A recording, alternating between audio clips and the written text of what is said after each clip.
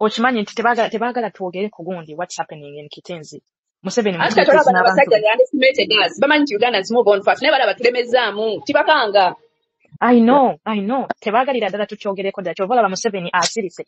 Nze nabagambye country ki leader n'atoyogera ku bantu abafudde. Kimukubye wala ate amanyi abazungu bamulaba abamuwa ssente ze. And even yesterday, if you remember very well, about the street, it's another thing. Because amanyi bakanga mu balese abaana abamu batandise okuleeta the propaganda biki naye alaba nsonga ku nsonga. By the way, I think good girl ndoza gw'oyogedde ekigambo. Abamu bannayuganda baba balowooza nti noki tubivuddeko bino ebyokuzoganya nga group endala ejja oli kimukuba bubu. Nze kambabulire scenario. Nze mbadde nina one of my good cousins akola mu Minister of Health. Kati she's a good nurse.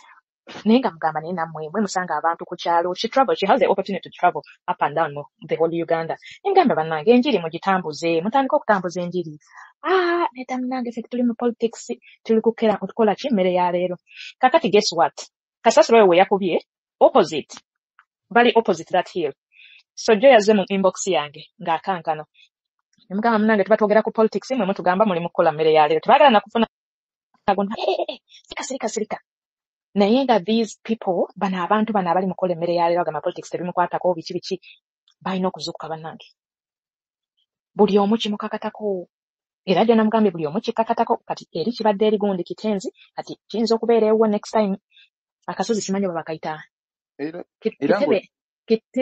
Kitebetika, ne? Kitetika. Something. Kitetika, yeah.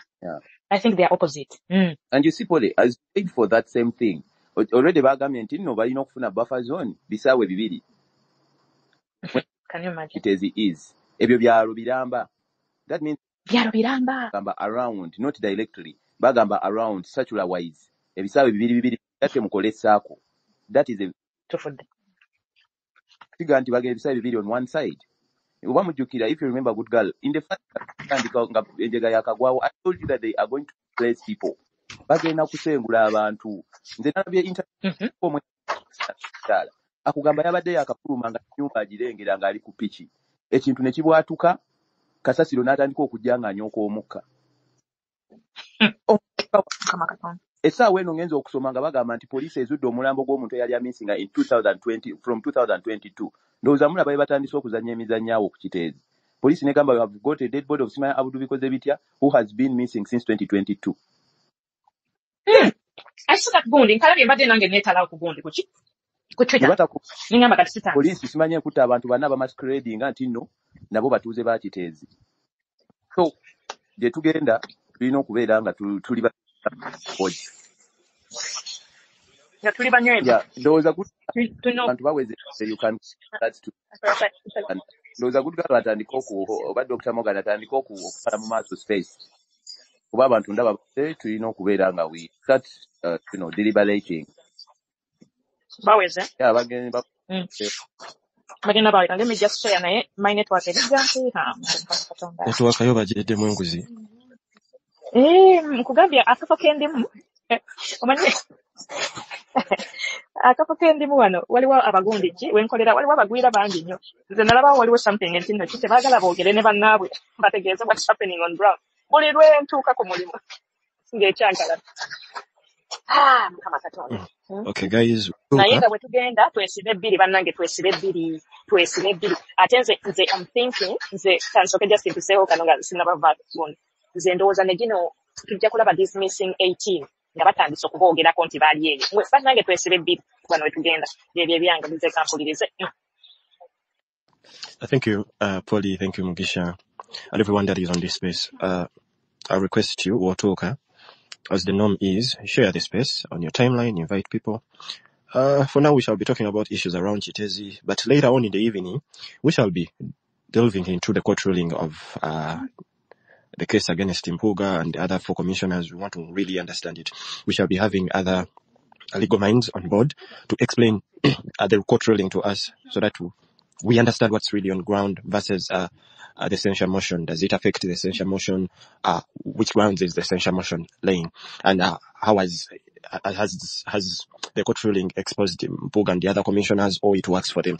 So make it a point to join us tonight with other legal minds, with legal minds, because I'm not a legal mind. Precious Munamateka yasoma billo abakola accounts. Precious yasoma kasa yasoma muka billo kamufula Munamateka. So she's one of the legal minds we shall be having. For now, we are talking about Kiteezi. When you look at the things that are, opening up from Kiteezi, it's alarming. You watch videos, you listen to spaces, and you're like, oh God, this is the country we're living in. Mu Uganda, omwana yagambye nnaka video kenalabye, omwana n'agamba nze bulijjo mmanyi nalemwa. Naye kali ate nkyuzudde nti nalemerwa ddala okubeera mu Uganda. Ennaku ojjukira I'm forgetting eryato eryasinkinga, the boat cruise saga, badkilenga n'olunaku lulamba for national mourning. Olw'eryato abantu abaali bagenze mu byabwe nga bagenze mu masanyu nga bagenze mu kunyumirwa. Ekibi ne kijja nti bano abantu ne bafa. Oba eryato ne likapsizinga abamu ku bo basavayivinga abamu ne bafa. Government yavaayo ne declaring a full day of national mourning. For the sake of Kiteezi, the numbers are still going up. Not even a single day has been declared for the country to mourn. Not even a single explanation from the government has come out. Not even an apology from the government has come out. When the president came out to talk about it, he just said, family yafiiriddwa bagiwe million 5 n'abantu abali injured babawe million 1 buli omu. This is really laughable. So, we want to hear from you. What do you have to say about this? Let's have Ronald Kalela. Please, this is Ronald Kalima. Please send in your request and talk to us. Kalima, Ronald. Yes, Dr. Morgan. Yes, I can hear you. Go ahead. Tewali baze Muganda. Nayanziza omukisa guno Morgan. Nabo nabali ku mukutu. Bawale kubaako kizama amaanyi okubanga tusobola okunayo akadde netwogera ku nsonga. Ezirume eggwanga lyaffe. Nono obujedda edda tekyabeeranga bwe kityo wasanga bavubuka nga buli omu ali gye yalinga azoganyiza ababeeranga ebweru w'eggwanga nga babeera mu byabwe naye when you see something like this kizaamu amaanyi naye buli wa Uganda kiraga nti waliwo kati omulembe gw'abavubuka bafa ku kyegenda mu maaso mu ggwanga lyabwe. Ku nsonga y'Ekiteezi njagala kyogerako bwenti Dr. Muganda. Emirundi mingi bannayuganda bannabyobufuzi bazenga babagamba nti banange wano tewaliwo gavumenti, abantu abali wano eno bali mu nsonga zaabwe na ku bintu byabwe. Naye nga buli Dr. Besigye wavaayo kunagamba nange n'ateekawo tugezeewo okutuwaaka nga nti affe temuli nyamunyaanya zaffe muli mu kuzannya byabufuzi byammwe. Dokita nga bagamba nti banaye mu bye mulanga ebyobufuzi bigenda kubatuukako ku miryango gyammwe. Okitegeera? Naye nga abantu bagamba ffe tetuli bannabyabufuzi. Kwegamba ne ba branding ekintu ky'okulwanirira eggwanga ng'ekintu kya bannabyabufuzi. Okitegeera? Naye essaawa ya leero Ugandans they are coming to the reality nti gwe ekintu ky'olabanga ekyabadde ekya bannabyabufuzi actually kikukwatako. For example, bakamalogoba abantu mu Lusanja bazze ne basenda amayumba gaabwe. Museveni mu kifo ky'okwera sympathize n'abantu n'agamba nti mwasenga omumenyi bw'amateeka. Can you imagine? President omulaga nti president naawe nakola statement wetu nti abantu basenga omumenyi bw'amateeka. Obumenyi bw'amateeka ekitongole ky'amasannyalaze ne kibaleetera amasannyalaze. Obumenyi bw'amateeka ekitongole ky'amazzi ne kisika amazzi ne kigabatuusaako. Obumenyi bw'amateeka ababala abantu n'osindika abantu nti mugende mubala abantu abo b'omanyi nti bali omumenyi bw'amateeka. Okitegeera? N'ebyo byonna era nga tubyogera nga baga nti amwe muli mu byabufuzi. It pains me. Dr. Morgan, I participated in March to Parliament. But nali ku NASA ng'olaba abantu baguddewo maduuka gaabwe nga tebaagala na kumanya bigenda mu maaso. Ng'oli aguddewo dduuka lye kutunda, owa bodaboda yali kuvuga, avuga ekigaali asindika kigaali. Like nga balinga baga nti ffe abazze okubaako kye tulwanirira. We've come from Kenya. Or we've come from South Sudan or from any other foreign country. Oba tuvudde London. Dr. Morgan ng'abantu tebafaayo bali ku byabwe. Naye emirundi gyonna nga tugamba nti bannange buli ogende mulabo nga teri ddwaliro. Olaba omuntu alwana ku street aba talwanirira nti ye talina busobozi bugenda mu IHK mu case clinic asobola nga alina obusobozi. Naye bw'ogenda Mulago n'olaba Dr. Morgan abantu abalwadde nga beebase fulo.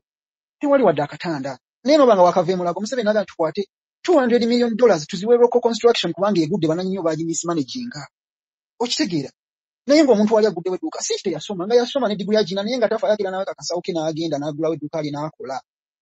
Okitegeera? Ebyo ebintu biruma ffe ng'abantu abeera mu struggle ng'olwana okulaba nti eggwanga lyo litereera. Ekiteezi mu Gwomusanvu omukozi wa KCC here in 2nd July guno omwezi oguwedde yavaayo n'agamba nti banaye n'awandiikira Idde ebbaluwa nti waliwo obwangu obwetaagisibwa okukolera kuba akasasiro olwatika luyiseemu paati emu egenda gweno endala egwire abantu endala egweri.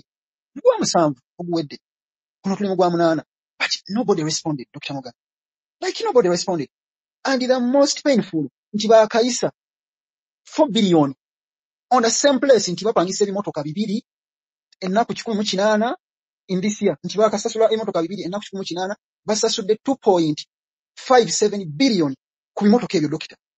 2 excavators nti ezijja nezikola kine zirabirira ekifo ekyo bazisasulidde 2.57 billion. This is August. Kakati enzo 2.7 batulage ebimotoka ebyo bibiri bibadde bikola ki? Essaawa zino wetwogera singa eggwanga libadde mu gavumenti etegeera executive director yali wadde ng'alina mukomera n'olabye Museveni yawandiise nti kati IGG betikamya atandika okunoonyereza. Anoonyereza ki abantu nga bafudde? Omuntu gwe abanoonyerezeko baakamuwa 2.57 billion nti yazipangisiza mu bimotoka ku 180 days. Can you imagine that? Dokita Mugano waliwo ebintu by'olaba n'owulira obusungu n'olema n'okuteeka obusungu ku Museveni n'obuteeka ku bannayuganda. Essaawa zino ndabye Road Mayor Lukwago yabadde Honorable Nabbanja oliwa jangu duka tuyambe abantu. Nabbanja naye yali badde mu komera at this particular moment. Yali badde mu komera mu gavumenti etegeera. What are they doing? Abantu bali ku ssente zetusasula nti buli mwaka tuyibadde nga tuyisa 4.1 billion buli mwaka okuva 2015 we bafuna reporting ekyo kifo kidde tekyasikiriza bagenda mu kasasiro babadde nga bayisa 4.1 billion per year. Okay, let's leave zezaguno mwaka ez'omwaka ogwedde zakola ki zanyiga ki era babadde nga banyiga nga baziteeka kiki kye badde balabira. We have seen videos nga kasasiro abadde nga yamerako n'omuddo waggulu ati era same people bavuga nti ekimotoka kibadde nga kijja ne kinyiga ngera kinyiga ki ngera abanyiga bo balaba ki. Okitegeera eggwanga lyaffe banaye waliwo werituuse nga if ogano ganti banaye abantu baleke oba baffe byeni bajja kuddamu amagezi kubanga Dokita Mugano ovayo n'ogamba abantu banaye tulwane enfuga gye batufugamu si nnungi era kati mwenna bannabyabufuzi buli omwana onya kifo okubeera bulungi nga ye kasaakira ku makya n'ajjayo akapikipiki ke n'avuga n'afunayo omutwalo n'afunayo kumu ekitundu n'awulira nga he is satisfied with that. Okitegeera njagala kukoma wano naye njasemba ekigambo kimu Dokita Mugano. Fine, abantu abali ebweru w'eggwanga waliwo abali US abali mawanga gonna ag'ebweru. If we are going to remain there ne tutajja eno wansi kwenyigira mu Uganda, if you have a chance and ability to come to Uganda obeeko kyokola wegatteko abatono abaliwo okulwana, please do because Dr. Mugano, as a matter of fact abantu betuwangaaliramu they do not even have any idea of what's supposed to be done. They are just living, they surrendered their country. Fa batambuddeko nolaba bikolebwa UK nolaba bikolebwa ekindi fa balina okukomawo waneeno tulwana omulimu ogwo okulaba nga tugukola. Naye bwe tunaasigala eyo tugaba nenze kati ndi Canada nakwata ndi Bleach kankole ekimu kyakubeera ku space. Fine, oba tulina busobozi bukomawo oba Museveni yali akunoonya beerayo, that is okay. Sigala ng'owagira mu mpagire endala gy'osobola okuwagira naye abalina obusobozi Katonda bawadde obusobozi okukomawo okulwanira waneeno. Dr. Mugano tukomeewo twegatte ku batono abaliwo abalina endowooza ng'eyaffe. Otherwise abantu baffe bagenda kufa ate tebamanyi nakumanya nti bali mu kufa. Okitegeera olaba abantu waliwo nga bayita Nabbanja yali asaana kujja wali ne mumukuba ano simanya Kisaka najja ne mumukuba. That is when they will wake up ne bamanya abantu banyiivu. Naye olaba omuntu oluli babasende Lusanja ni gavumenti mu Lubigi nti gavumenti ejje tuyambe era tusaba Museveni atuyambe. Imagine omuntu akusenze nti naye omuyita amuyambe oyita yo oplesa ate kati bw'oyita gyakuyambe. Dokita kankome wano sawa kuba mwongezi wa lunaku naye it pains Doctor. Thank you so much. Thank you comrade Kalema. Ndowooza ekikulu kya byonna ffenna kubeera informed. Whenever we are informed nojjano ng'olina information kati nga Kalema gy'aleese you continue to sharpen our minds, you continue to give us information. Lwaki tunyumirwa okubeera ku zino spaces nti wetuzibeerako tufuna information eri deep ate eyinza okugezaako okutuyamba nti singa twebeerako n'omuntu omulala go explaining ensonga zino obeera so articulate on point. Mugisha ndaba omukono gwo guli waggulu. Yeah, thank you very much Dr. Mugano. Waliwo muganda wange alina ensonga gy'ayogedde nga nsonga nkulu nnyo naye mbaako kye nzijukira. Manyi mbadde nkola ne z'eggundi eno zi organizational CBOs and NGOs for some good time now. Naye tulina kye tuyita private sector ne NGOs and other organs. Mwe njogera ku private sector njogera ku basajja abalina enterprises mu Uganda nga basuliiru baani abo abatasasula musolo be bawoza nti no bali ku tax holiday, abo abafuna loans nti no bali mu bayamba bajja wansi eyo nti no nga bw'oyogedde abaroko biki bwe mba seerabidde bulungi abafagani we bajja mu Uganda batwala mu 5-star hotel. That's why they resorted them. Simanyi oba sente zaali za UN oba zaaki, but mu report saalabamu ani yali asasula sente ezo ezaasuzanga abafagani nga bagenda obba resettlinga. So munansi kikulaga nti no wotuuse mu Uganda you a third class citizen of your country oba munfuna bannayuganda nti essaawa eno bawoza resettlement tebalina na pulani bw'ogenda mu Kiteezi tewaliwo na table eya KCC oba table ya waliyo Red Cross yetaddeyo buli kimu yadde table ya Prime Minister's office to handle these things and claims and everything naye nalabye jjo nga KCC eyagambye abalina bye mwagala okuweereza naye eri mu kusaba abantu imagine muleete ku KCC ebintu tubitwalira abantu b'omu Kiteezi naye nga jjukira bakava okuyisa mu parliament kye bayita gundi eno consolidated fund eno nga ye account ya government egendako sente ziba tezikozeseddwa buli lunaku tuwulira nti sente mwatu obuwumbi butaano tetwabukozesa naye twabuzaayo bugendeyo mu consolidated fund bannayuganda ekyo kyonna tebannakitegeera nti no government ya Museveni State House yafuna access nga terina kuyita mu kusaba parliament of accessinga sente za consolidated fund sente ziri eyo nazo nyingi nga bw'oyinza okuwulira tuve ku nga nvudde ku bya bilioni 5 n'ebirala so nga nzize ku nsonga lwaki gavumenti teteeka ku nninga bano abantu beewa tax holidays abalina zi hoteeri basudiiru naye bawa ssente bazimbe hoteeri ennamba eno gye baatuuzaamu simayanga zino meeting ezakagwa ne conferences tebasobola kusuzaamu families bwe baba tebasobola kusuza bannayuganda bali mu Kiteezi nga gavumenti bw'erowooza to resettle them and to build for them houses where they can stay. I believe this should be the very good streamlined way. Lwensonga nga gavumenti yaffe tugimanyi bulungi yeeno gye bagamba nti nno babyokulya balungi emirimu. They will speak about resettlement, babateeke mu kampu, abantu babeere mu zibitenti n'ebirala. Can't they work with the private sector? Ne bakwata kuba gavumenti nyimanyi bwebeera akaliro nga n'aba private sector agitaddeko akaliro nti abantu bamwe no bali mu hoteeri baenjoyinga services ennungi mubazimbire amayumba aganeziba units 10 babeere resettled mu kifo ekirungi batandikire awo.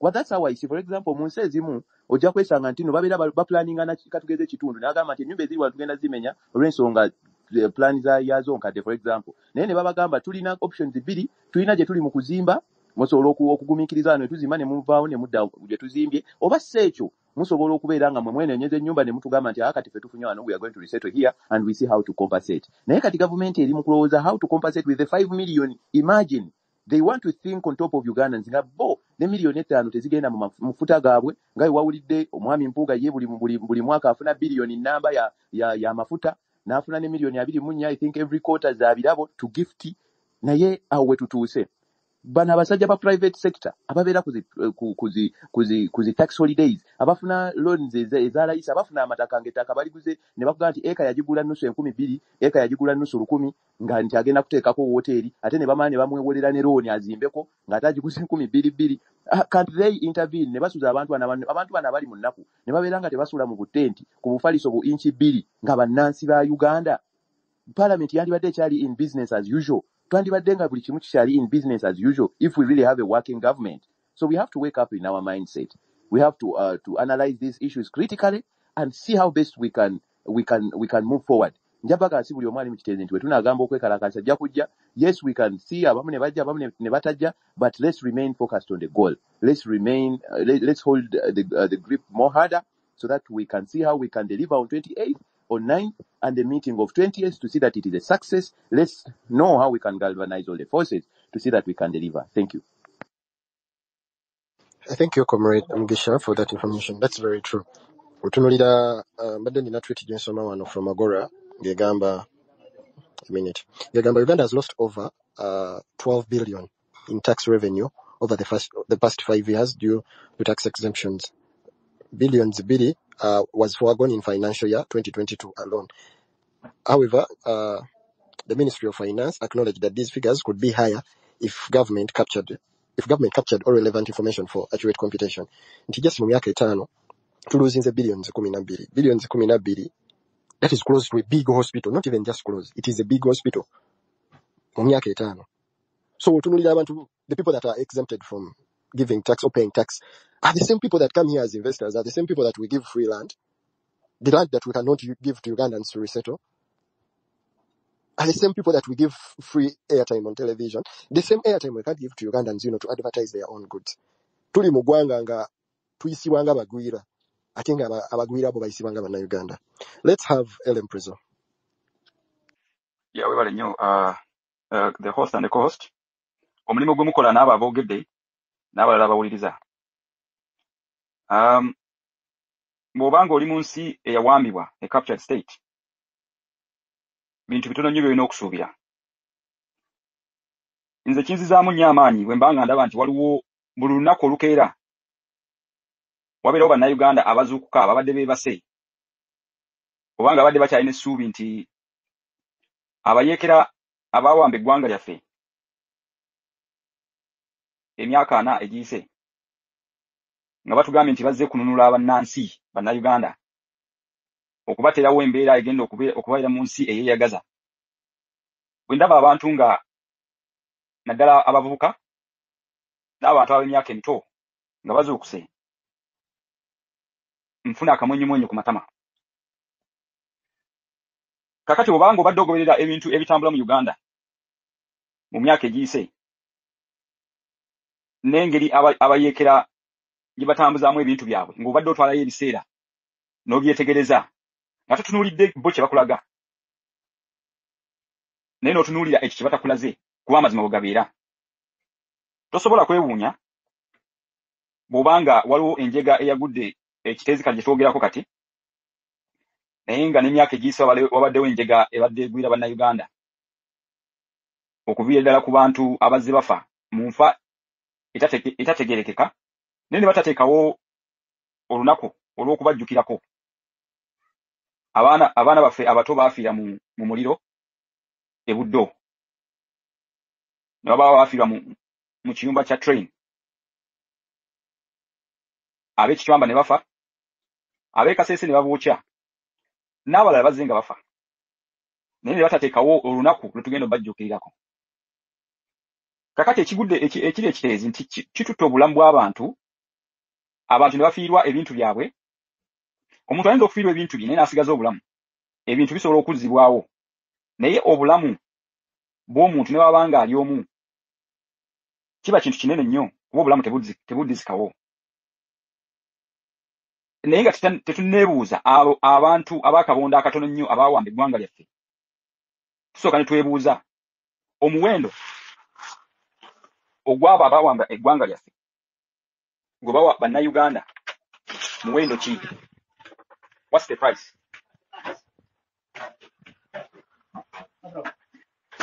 Tulina okukitunuulira era ne tukyebuuza nga tunafuna ansa kwebyo bye twogera nti abantu abaawamba eggwanga lyaffe tebatwala obulamu bw'abantu ng'ekyomugaso oba ekintu ekyebbeeyi. Ky'obola nga General Museveni ajja kuvaayo agambe nti nno abamu abafudde e Masaka oba mu bitundu ebirala ajja bawa omuwendo gwa miliyoni 2, bano abafudde ekiteezi abawa omuwendo gwa miliyoni 5, abatuusiddwako obulabe abawa miliyoni 1. Naye nga mu ripooti ezize zibeerawo eyo enjega ate nnagwa ekiteezi waliwo ripooti ezize ezifulumizibwa ffenna tuba tuziraba ku mitimbagano ne tuzisoma nga bateekawo okulabula ku kintu ekyo ekiri ekiteezi nti Kampala ebeeramu abantu miliyoni 5 mu biseera eby'emisana abakoleramu, ekawungeezi ne basigala miliyoni nga 3 oba 3.5 ababeeramu, abakolera miliyoni 5 abasulamu miliyoni nga 3. Kakati miliyoni ezo zonna zifulumya kasasiro. Kampala City Council kasasiro bw'otunuulira the KCC Act yakolebwa mu 2010 n'etandika okukola mu 2011 ewa obuyinza local governments okucollectinga kasasiro. Kakati kasasiro ye KCC gwekuŋŋaanya ecollectinga 39%. Kati KCCA ya subcontract oba ya contractinga private companies zo zicollectinga 61% owa kasasiro oyo. Kati abantu miliyoni 5 abakoleramu nti bageneratinga kasasiro mungi naye yenna agenda mu kiteezi. Kakati kiteezi nga ye tasobola containinga kasasiro gwe bakuŋŋaanyiza emyaka gyonna okusinziira elandfill bwe yakolebwa World Bank. Era nga aboogezi bavuddeko bagamba mu 2015 even before that waliwo reports ezazze zikolebwa nti no eyo kiteezi erina okuba decommissioned bafune ekigundi ekirala oba bafune technology abantu gwe bakozesa bagule ebyuma asobola okukolamu ebigimusa mu kasasiro oyo kye bataakola. Kakati otunuulira what are the priorities ezaabo abatwala abakulembera bannansi ziri ku bannansi oba zisaavinga bo abatwala bannansi. priorities zaabwe ziri kuki era wao bateeka sente era KCCA mu budget efuna sente meka 1 ezigenda okukola ku nguudo okonsultinga n'okumaintaininga era sente meka zegenda okufuna ebimotoka ebikunganya kasasiro era KCCA bwe gamba nti erina omuwendo gwa 39% yo ebikunganya bwe gamba private companies zikunganya 61% gwe mutemo ogwaziweebwa zo company ezo zisobola okunganya egundi otherwise wandi batubira mu kibuga ekiwunya bw'otunda ku mitimbagano ewali obutale wonna oyinza okugamba is another landfill wawunya kasasiro akulukuta mulimu ebinnya kugamba tosobola kugamba nti no is a capital city of a country of 45 million people is a capital city. Okay, kati kiba kikulaga kirina okutuzuukusa ffenna kuba obuvunaanyizibwa bwaffe nga ffe abantu enjawulo ebeera wakati w'abaavu n'abagagga ebeera ku ndowooza endowooza yaffe kintu kikulu nnyo ne ku byonna bye twagala okutuukako oba okukola bibeera ku ndowooza yaffe endowooza yaffe ekomawa era tulowooza tutya biki bye twagala mu bulamu tosobola kubeera ky'otayagala kubeera bw'obanga embeera embi becomes a part of your life then you cannot demand for better.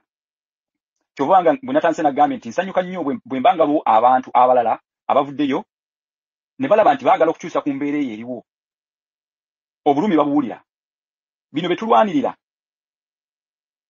bikwata ku buli muntu buli munnayuganda omugagga n'omwavu at one time kijja kukwatako pole bwe yabadde awa example ya muganda we kati nga te muganda bw'akiikirira abalala abalina endowooza ng'eyo gye yalina because omuntu wayogera ku politics ajogerako nga Ireland eri mu kifo ekimu ne yeerabira nti no politics eyo gy'atayagala kwegattamu oba ayagala oba tayagala yegenda okusalawo embeera gy'agenda okuwangaaliramu oba agenda kufuna service oba tagenda kufuna services ezo. Lwaki abantu be tuba tulonda nteeka mu bukulembeze obwo okutukulembera okutujja mu kifo ekisooka okuteeka mu kirala? Lwaki bakola ebintu bitandibasuubidde mu kukola? Olw'ensonga nti ffe bwe tubawa obukulembeze ne tubawa ku buyinza ffe bwe tulina kuba obuyinza obwo abaatuula ne bakola constitution yaffe sobola kwogera ziri ezaayita kuba buli constitution empya bw'ekolebwa ebejjewo ziri eziba zaayise kati eba yeekola eya 1995 baagamba nti obuyinza buli mu bannayuganda. Kyova olaba nti oluvannyuma lwa myaka 5 bannayuganda abalina ebisaanyizo bajja ne basaba obuyinza okulondebwa. Kati ffe ne tukwata ku buyinza bwaffe bwe tulina, tetubawa bonna, tukwata ku buyinza bwaffe bwe tulina ne tubaazikako emyaka 5 okutukulembera. Nti obuyinza bwe tulina bukuumibwa constitution gye baakola mu 1995.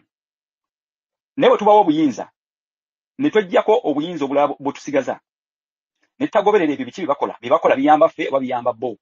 Biyamba ffe okutuleetera service closer to the people oba buyamba bo okwegaggawaza oba okugaggawala oba okufuna ebyo bye batandifunye nga bayise ku buyinza obwabaweebwa.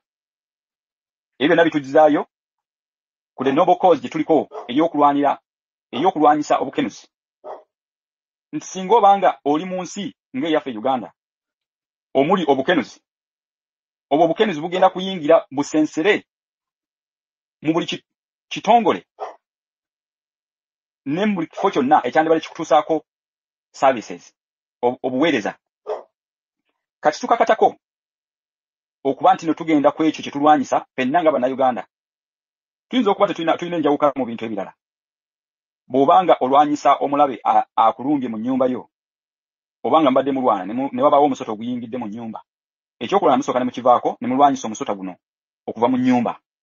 Kati nga bwe tuba twagala okuggyawo ebintu bino bye tulaba bijja nga tebigenda bulungi, byonna bihappeninga byonna birotatingira ku kintu kimu, leadership and true leadership.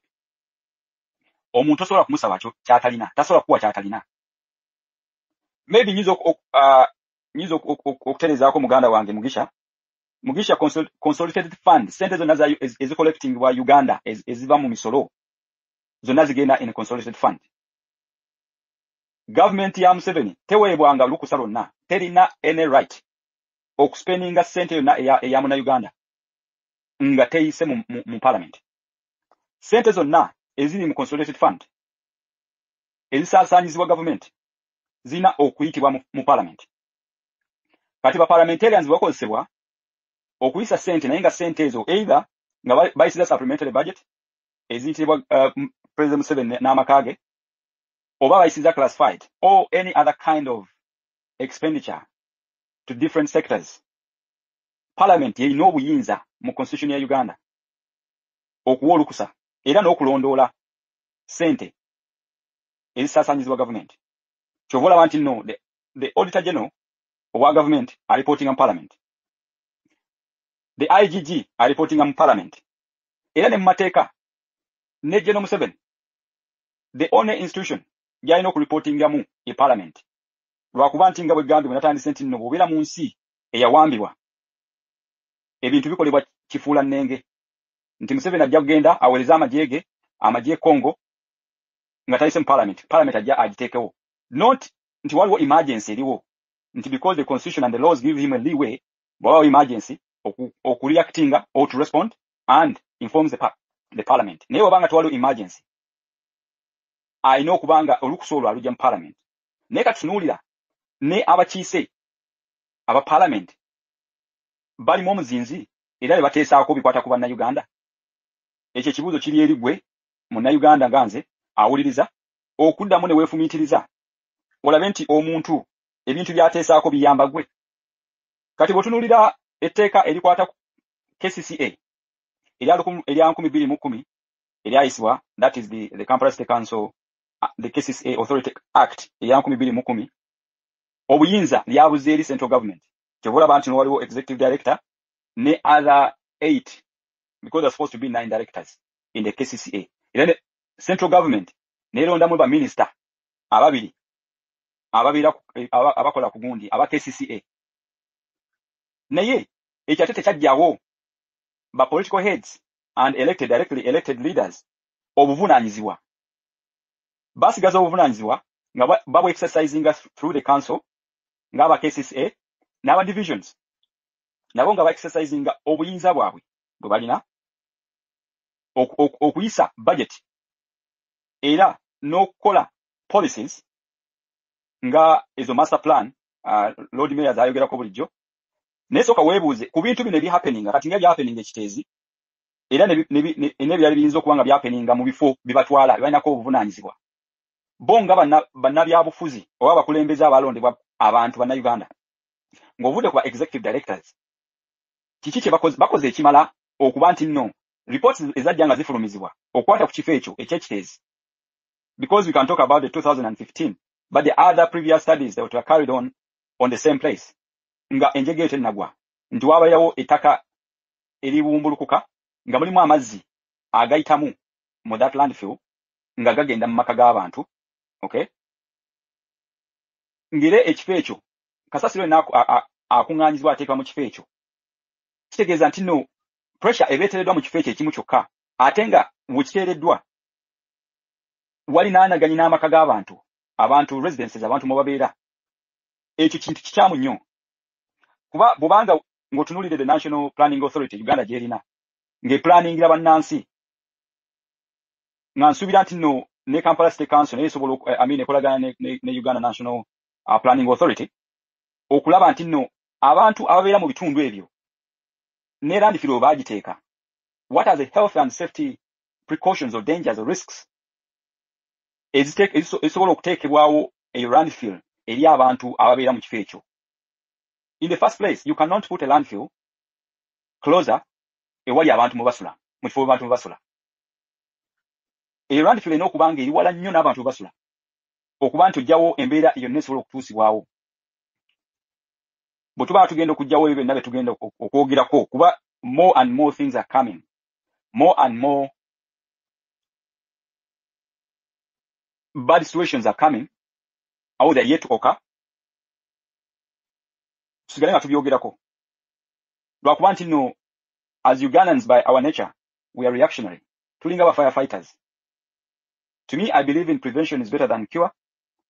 Okupreventing ekintu atekinatuukawo kiba kyangu nnyo, kiba kirungi nnyo okusinga okuba nga respondinga or react ng'ekyo kimaze okutuukawo. For any serious government or any serious society that is organized and plans for its own people, eteeka okuba nga eteekawo ebintu ebyo bisobola okuziyiza ekintu ekyo okutuukawo, okusinga spending a lot of money ng'ekintu kimaze okutuukawo.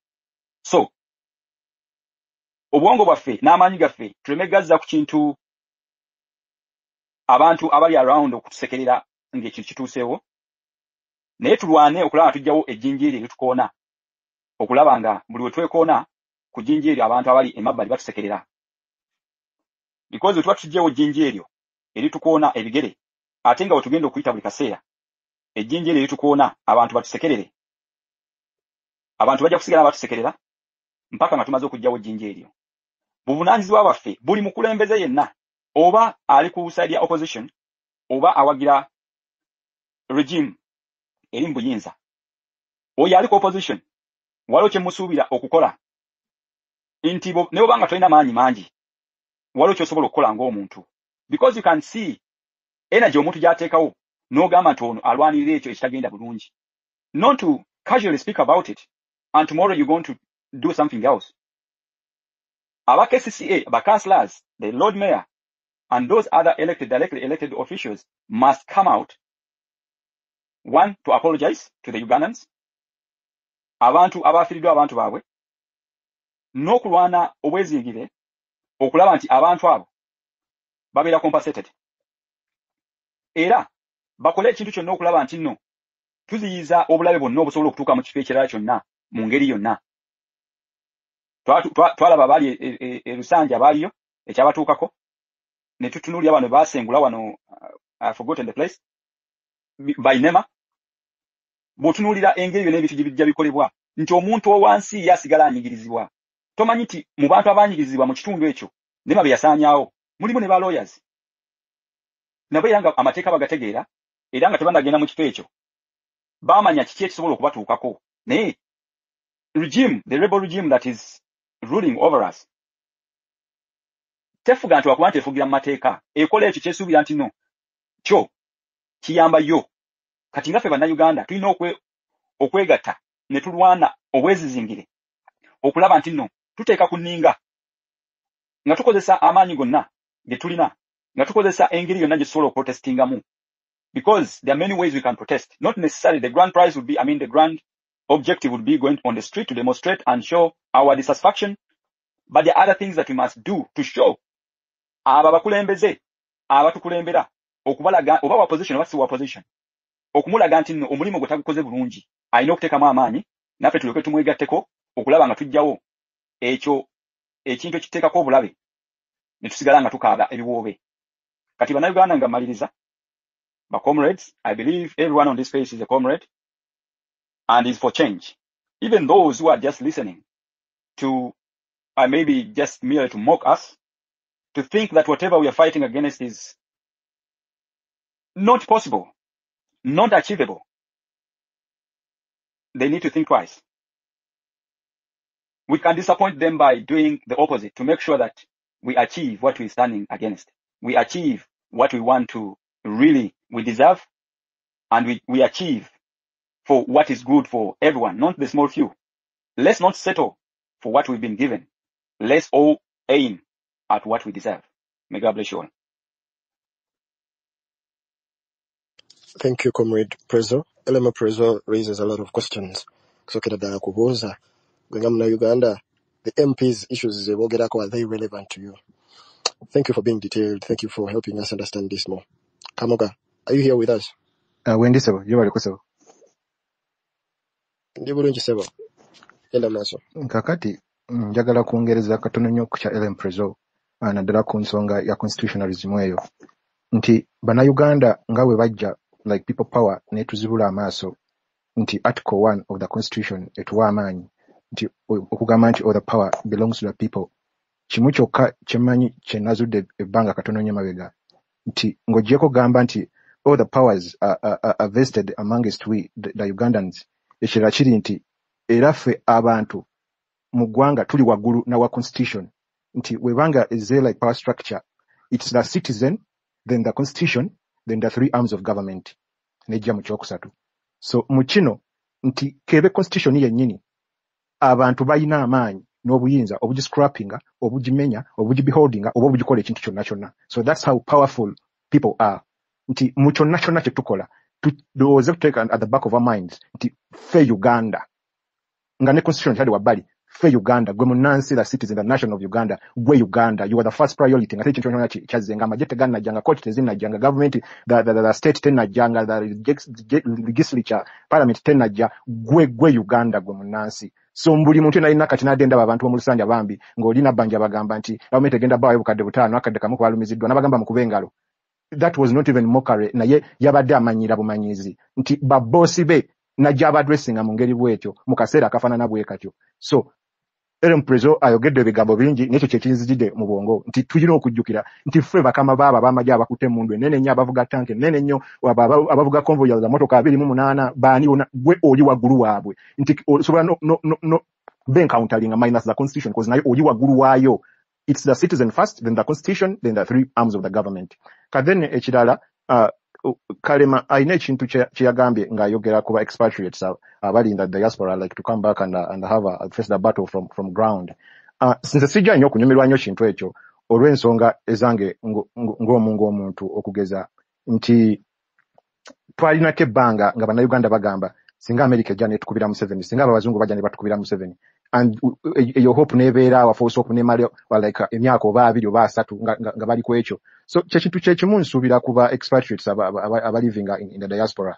Kalema abantu bano like ngenda kugezaako okuwa ango yange mwendabira abannayuganda aba living ababweru ngenda bacategorizing mu categories 3. Ebweru waliyo bannayuganda ngoba bali obudde buno mu asylum kunoonya mpapula obanga empapula zaabula, so those are undocumented, they cannot travel back home. Ne wabaayo a group endala ey'abannayuganda nga they are documented nenga they are employed, they live mu nsezo. Then ne wabaawo group ey'okusatu ey'abannayuganda abali documented nenga baaluzinga out Ugandan citizenry nga baafuuka banansi ya eyo gye bali nga ne waba azze wano na involving in such issues bajja namu charging na treason nga ne waba ayingira ku kisaawe alina ku applying for visa okujja mu Uganda naye nga yenna kidde oba yokero oba ye mugidde oba yaani oba okitegeera. Kati ate ekirala nejja ninkuterawo embeera nti Uganda let's say oyo ali documented ng'akola yandibadde ali mu position okudda okulwana nga ali ku ground naye ekyoba omanya simanyi oba okimanyi obanga okimanyi kankikujjukize nti ebulaaya system togenda kukwata bukwasi kubo otambule nti ngenze waka like for a struggle whereby nti kabeere munnansi waayo yennyini an indigenous class A tasobola kutambula butambuzi n'agamba nti nvudde lese Germany or Belgium or Netherlands or US nti ntambudde ngenze out of that country basobola n'omudeporting alako okudamu okuyingira atamukkiriza kuyingira. So process nzibu muko nti olojja kwesanga nga omwaka olina holiday ya mwaka ya mwezi gumu holiday y'omwezi gumu already wagikosa mu February oba mu January kati ng'endala eryo ya mwaka gujja mu January oba mu February nga teri agenda kuwa room nti ove ku mulimu oba ogire ofulume oje ogende Uganda nga tekisoboka. Kati ekirala nti abantu abo still ojja kwesanga nga okubeerawo kwabwe Uganda nga kuzibu. People develop phobias or environment ebetolodde ojja kwesanga omuntu nga Uganda waabaze minus the hotel room toilet tasobola nagenda mu toilet yaabwe yawaka nga tasobola nga neweba emusanze nga a mile away agenda kulinya bodo bavugadde ku hotel room just to cut shit nga tasobola kubeera mu environment Uganda nga bweri bwefaanana olwaleero. Kati ojosanga ekirala nti omuntu ono ate bagenda kwetaagisa nnyo after this revolution is done as expatriates so experience gye balina na exposure na knowledge na biki nti obudde bunate balina kumiwera nga kalera cause nga bw'ogamba nti golabe be bali informed be bamanyi ekyokukola be baki olwaleero ate omuntu ali ku ground akola nnyo impact n'okusinga oli kuba yalina kyayinza otula naga akisobola kukikola naye ate nga after the revolution bagenda kwetaagibwa nnyo in the national building. Kati then another factor nebeera erwa there is another factor I wanted to bring out ebeera nerabidde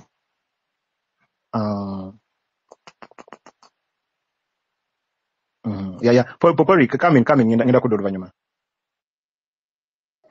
Mbadde webale nnyo the submission gy'oyogedde ku bannayuganda different gundi cultures mbadde njagala kugamba mu owerabiddeyo nayuganda omu atayagala kumanya nga ye yava Uganda nga Uganda yamutaba n'atuuka tayagala nakuwulira ekintu kyonna to do with Uganda nga bw'oyogera ng'avaawo ng'ensi ya didinayinga naye category eryawo kyembadde njagala kutegeeza.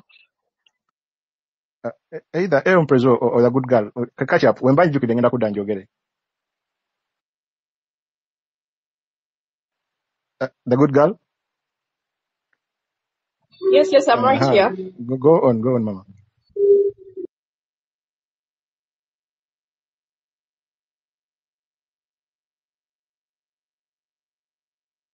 Kalema, I just gave you the mic, so please take on the mic and I'll just come. I told you where I am. There's a lot of noise, but I had told the space Morgan is off, so I need a co-host as soon as possible.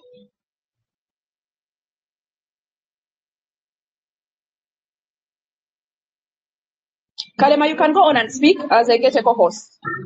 Neanza ege naye soka njala kugamba kabade kamuga abantu benjogerako they are not those who cannot come back. That's why nagambi abalina obusobozi okukola ki okukomawo, because there are so many people golanga ye I know obusobozi, some they have even dual citizenship, they can come back here nga bogambi that there are those who cannot even accommodate the situation in Uganda health wise nti asobola kujja n'abeera mu hoteli n'abeera ewaabwe wakanga tatambula. I understand, I can tell you Kamuga, once I was outside of Uganda, but I came back here.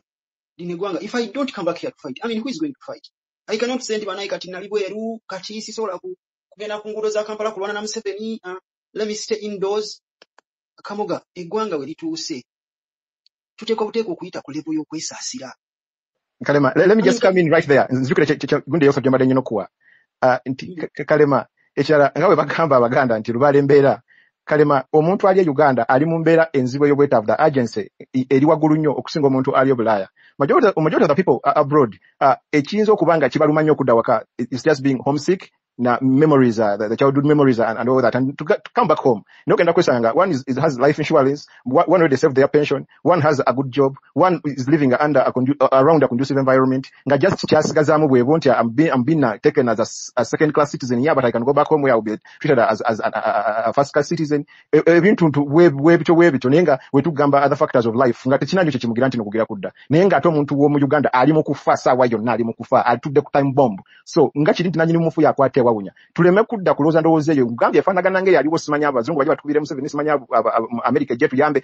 Obudde buno emphasis yonna erina kusimbibwa ku munnansi ali e Uganda. Kuba buli muntu yonna ali e Uganda, kino nkyogera nga ndi wano, buli ali e Uganda munaku. Teri muntu mugagga Uganda. Toyinza kubeera mugagga mu nsi munaku oba environment ennaku. Ngenda kuwa ekyokulabira ku lwaki ekyo nkyogera. Nti omuntu omugagga mbulira nti mu nnyumba yo emergency button eriruddawa ekubira either ambulance oba firefighting whatever nga oli mu buzibu singa stroke ekwatira mu nnyumba kikupa yabudde ky'okunyiga emergency alarm era kitwala ebbanga ki either the ambulance or whatever to respond. So nga tonnatuuka kuba mu nsi ebyo bibimu ku bitwaliwo ensi okugamba nti the first world or second world or third world. Uganda njavu, buli muntu bulimu mwavu. So buli muntu ali Uganda ayina okulwana okulaba ng'embeera ekyuka. In the first place nga tunatunuulira abantu bali abroad and whatever. So omufu Uganda abali munda ekyo ngenda kyogera kitwala kitwale nga tetunalowooza ku bali bweru. Kisooka kwera kwa nanyumufu abali munda mu Uganda obudde buno. Revolutions take courses because kijja kutandika na Uganda but still being empowered by those abroad. Kikinagenda okugwera, they will come and join. Netwe make sure ogambe mboli vejali o Bahrain o Pali o US or whatever aje akulwanire gwali munda mu Uganda. Then mbanku sasidde nze mbanda banga abantu suge litaliyo. Omuntu ali munda yatandikibwako ali munda mu Uganda kwa yali mu buzibu obusingira ddala because there are those who even running out of Uganda ogenda to seek refugee out of Uganda ngense batabudde basobedde. So atogamba oliye ave atajje mu kyocha kati ali mu kyocha yalina okwerwanako okuzikiza omuliro gulimu then oli ajja kujamulaga ekyo kola na kiwi wayinza okuwangala ne yanziza. Kamoga, my point is like this. My point is sigama nti abali mu Uganda babiveeko because waliwo abali mu Uganda. The fact is waliwo abali mu Uganda nga balwana we bali wano naye ebiseera bisinga Kamoga. If you have a problem, you cannot solve a problem that you do not know. Museveni watusiza bana Uganda. Nkugambye onade njogera nakugambye nti waliwo omuntu nga ayita mu kkubo nga bbi nga amasomero mabyagalaba naye nga tamanyi na kumanya lwaki alina okulwana amasomero gakyuke kubanga tamanyi tatambulangako tamanyi nti waliyo awantu nga education omwana wasomera mu nsi eyo agenda kubeera ne educational value yemu n'asomedde US like they are going to compete equally on a labor market. You understand? Kakati waliwo na Uganda category ligenagaiko nti bali wano tebamanyi na kumanya lwaki ensi erina okukyuka ekyuke from what to what they totally do not know. Naye ate waliwo abo batambuddeko n'alaba nti ebintu egindi biriwo ebiti they are here though they are few. That's why nti otulaba bwe tubanga twekalakasa ugenda laba abantu bana wano mukaaga wali munana wali we are not many but nagambi abalina obusobozi. I'm not saying everyone aje akomeo, and in this I'm not saying abazungu baje bakoleshe batulwanire nedda. I'm saying those who are able. Sigamba bali UK nga tebalina mpapula, sigamba bali Germany nga tebalina mpapula, sigamba babavirako ddala ku bya Uganda nga tebagala biwulira. No, I'm talking on somebody who is here on X. He's following what is happening in Uganda, and at the same time he has ability. Sigamba abo nga ye ne wajja mu Uganda tayagala kufuluma. No, ngamba abo abalina obusobozi. They are willing and they are able. Abo benjogerako. Sigamba nti baba very bobe baba staging a fight here. No, I'm calling them to join because ababatambuddeko beba manyi kifaananyi kya Uganda, bebala babweri beba manyi n'okumanya nti esobola kukyuka from what to what. But people who have been here, they have born here, they have studied here. Some of them, they are not even educated, so they have lived all their life here. Ngawe bagamba nti garbage in, garbage out. They have born in Uganda, they have seen Uganda, and all what they know is Uganda. So they don't know. When we are talking about change, they don't know that from changing what to what. I mean, we continue talking to them, but still, Kalema. tekijjawo nti abalina obusobozi batwegatteko ffe abamanyi we want Uganda to change from what to what batwegatteko abalina obusobozi. Sigamba muntu nti gwe oli mugoba mpapula tokkirizibwa kuva gy'oli ate kati sooka ovayo gye Uganda. Nedda, ngamba particularly if you have ability. We see them here. I mean, Kamoga, we always see this here in vacation. Bajja ne bagenda mu ebifo eby'ebbeeyi ne beeyagala ne bamala ne baddayo. But ngamba abo abalina omutima gwa struggle. At least osobola nga tokoze eki nga tofulumye, but come and support. If you can give a support to someone who is willing to go and fight, at least support him or her. Naye tetusobola kugamba bannaye kati tubyogerako bwogezi naye tetusobola. No, nkimanyi tebayinza okuba nga si bangi weru gye bali. Naye if you have ability. Kamoganza kugamba kino, I was outside Uganda, nali bweru wa Uganda, and I came here. You mean, so I'm talking about people who are like me. Nga bayimbinga nze balina obusobozi okudda, balina option okubeerayo oba okudda. Oba nga balina obusobozi okujja ne baddayo. Abo that is the category I'm talking about. Naye wano Kamoga abantu Museveni abalumizza obwavu tebamanyi na kumanya. Otula ku bodaboda, owa bodaboda n'agamba naye ebyo bisoboka wano. Okitegeera nga ye tamanyi na kumanya nti bisoboka.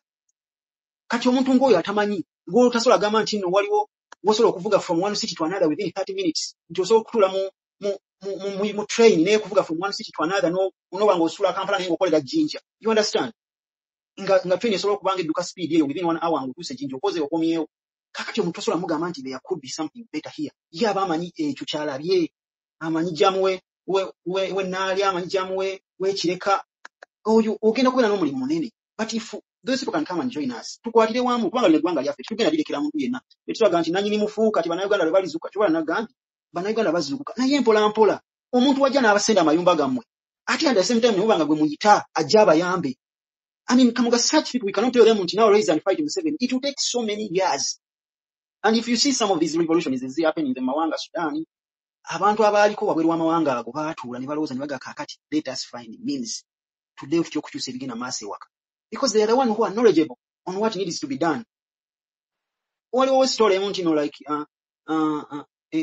enkofu wogirundira mu bukoko, it may think nti no nkoko. Okitegeera.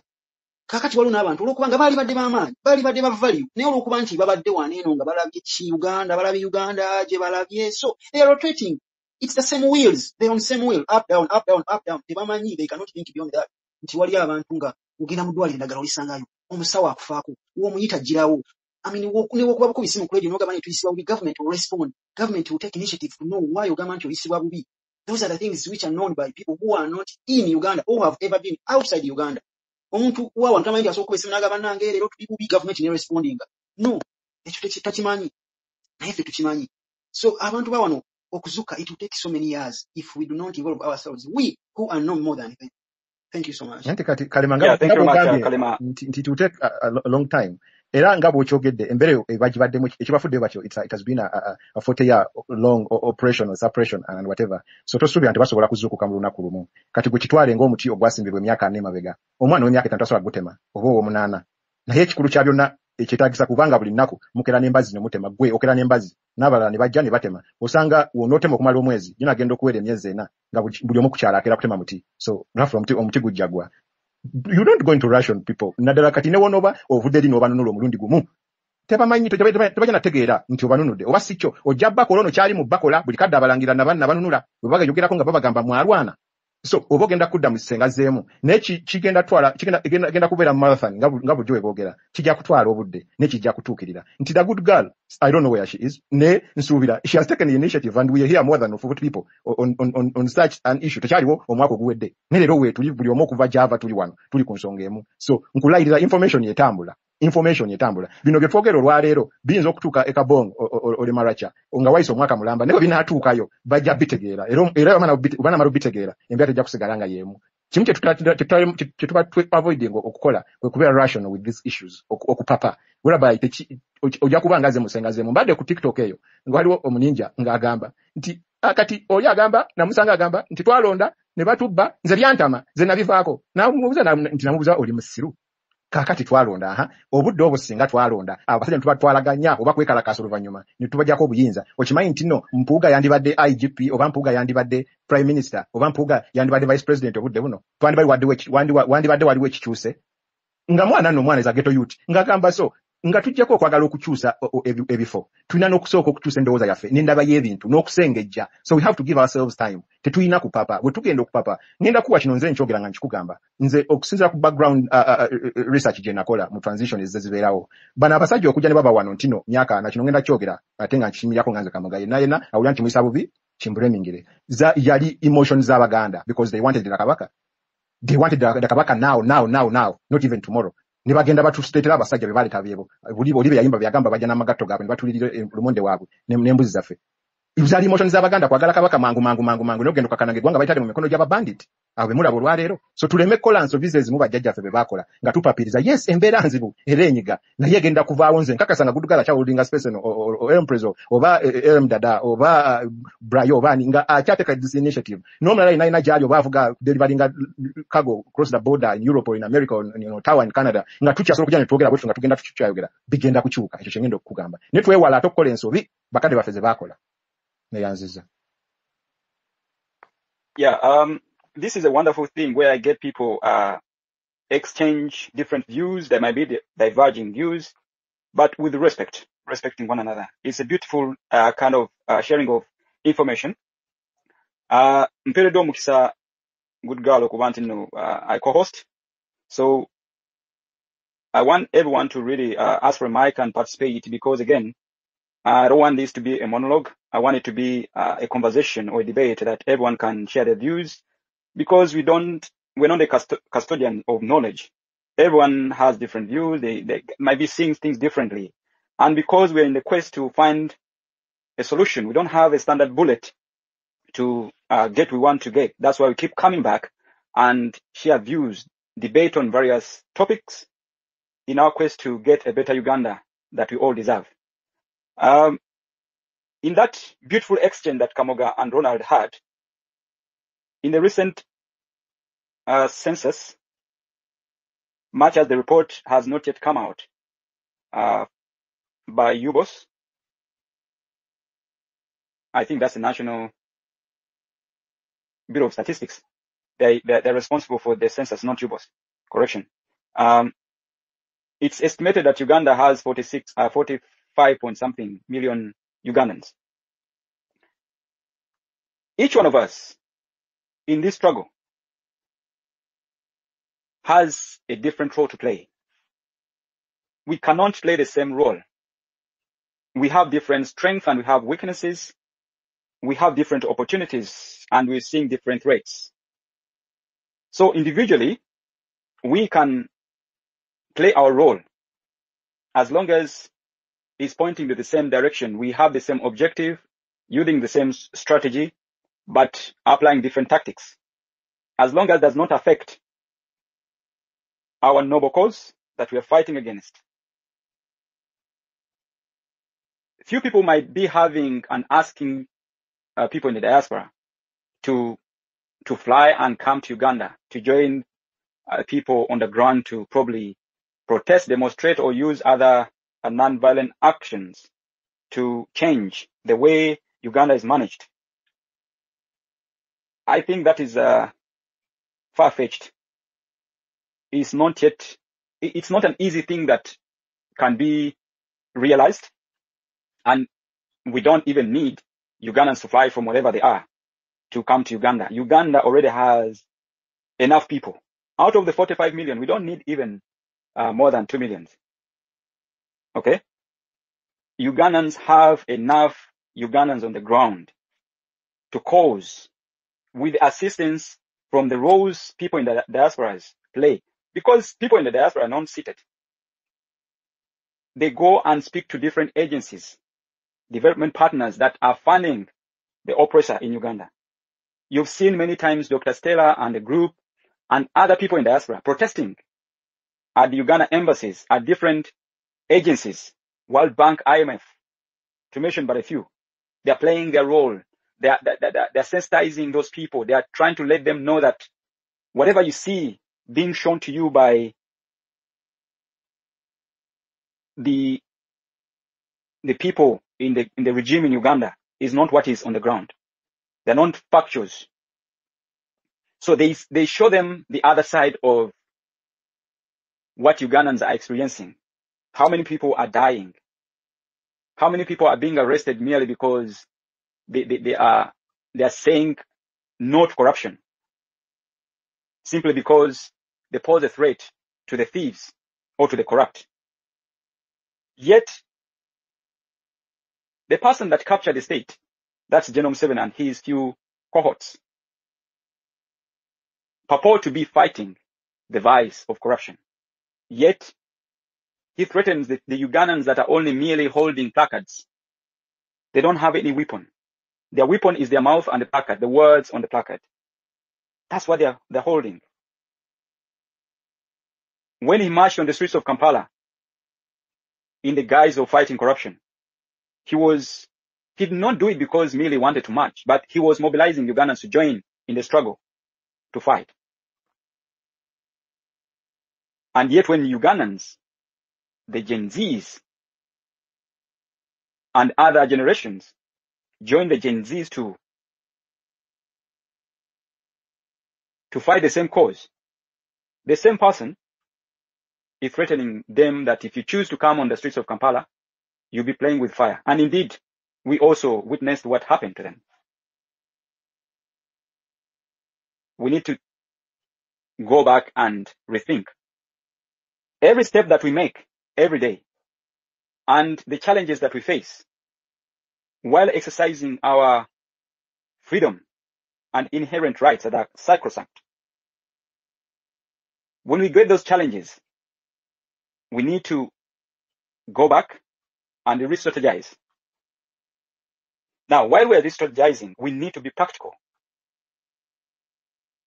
Don't think about things that are far away from you.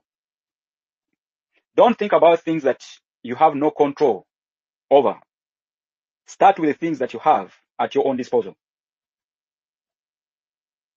And understand that each individual has different roles to play. Start with what you can offer. Uganda has enough people on the ground. The people in the diaspora can support in different ways.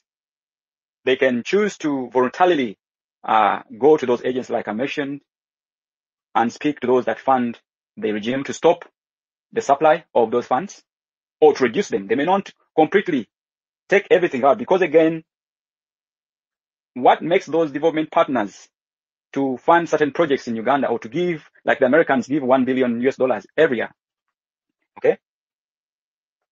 Because they are guided by their foreign interest. They're interested in either security, trade, among other things. They're interested in that. So that's why they give that. And the European Unions do the same. China and the rest of other development partners do that. So when Ugandans diaspora go and demonstrate, protest against the regime in Uganda, they protest against the ECOP, they protest about the human rights abuse, they protest against corruption, the rampant corruption, they protest against the election rigging, of vote rigging. They're speaking out. They will not say, why don't a Ugandan from Uganda fly to come to these places to demonstrate with us? Because they know that that is not practical. So let's focus our energies on things where we have control and speak to the Ugandans. Every member that is on this space, you're here listening and you're already converted. What you do after the space will make a big difference. We have families, we have relatives.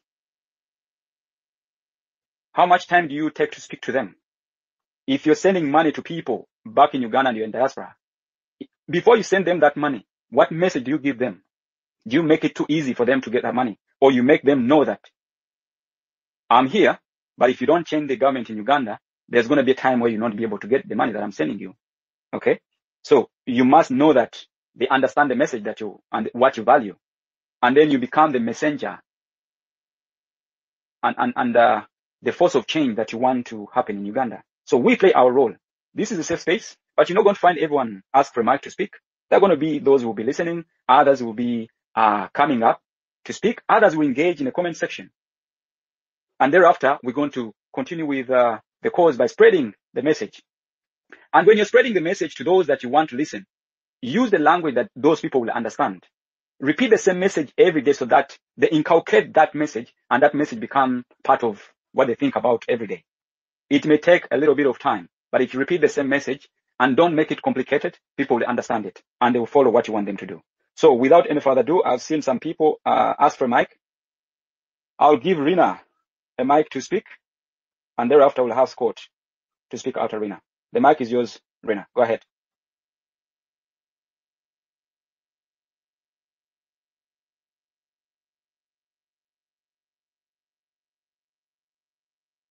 Rina, if you're speaking, your mic is muted. You need to unmute the mic and then speak to us. As we wait for Rina, maybe you can have Scott to speak and then Rina will come after.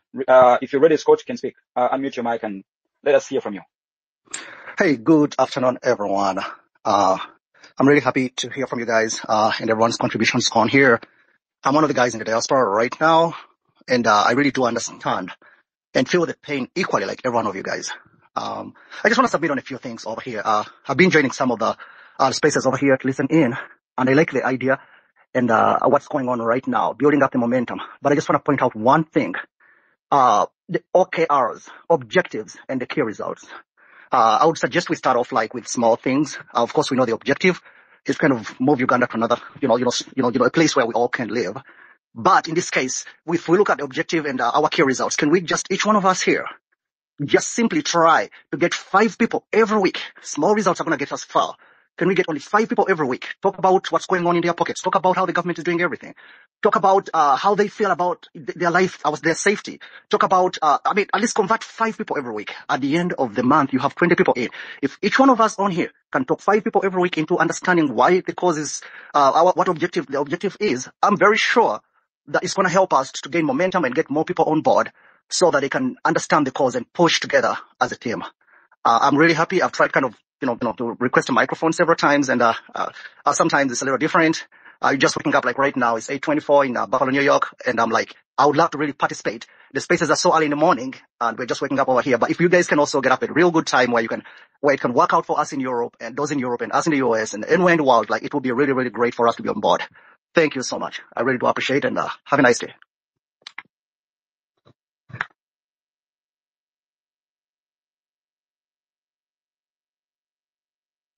My co-host, are you there?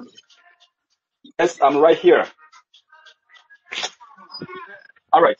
Thank you very much, Scott, for that contribution. And I cannot add on what you actually already said. The message was very clear, and everyone has heard it loud and clear. So, Rina, you can still ask the mic. We're going to give you the opportunity to give your contribution. But as we wait for Rina to come on or to ask for a mic, this is a safe space for everyone to speak. I can see we have a couple of people listening. It's okay if you don't feel that bold to come and speak on the mic. Let's engage, because again, we need to capture everyone's views and opinion in regard to what we're talking about here, so that we learn from each other. We don't want to hear from the same people that have been speaking. We want to have different views from different people, because again, if we don't speak, we'll fall into the same trap where we'll be waiting for other people to do things for us. Now, it may be a bit hard for you to fail to engage in a comment section or to speak, and then you assure us that you're going to do something when you're away from the space.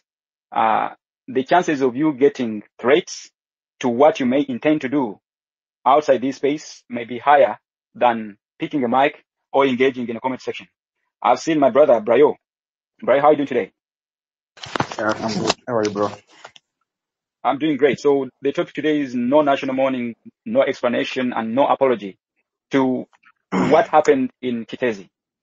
Man, Not forgetting other instances that have happened elsewhere in Uganda in the last few years. So what is on your mind? What can you share?